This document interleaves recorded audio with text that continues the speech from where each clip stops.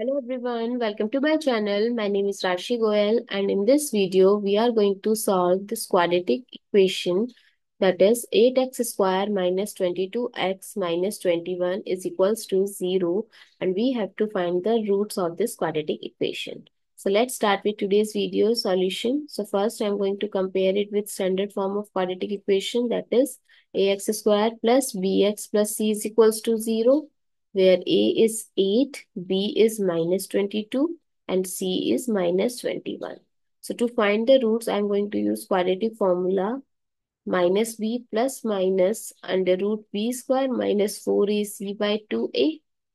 So let's put the value. So minus 22 plus minus under root minus 22 square minus 4 times 8 times minus 21 by 2 times 8.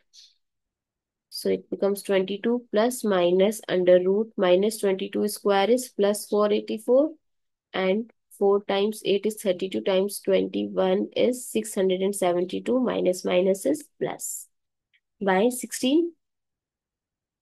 Now 22 plus minus under root 1156 by 16, and it is a square of 34.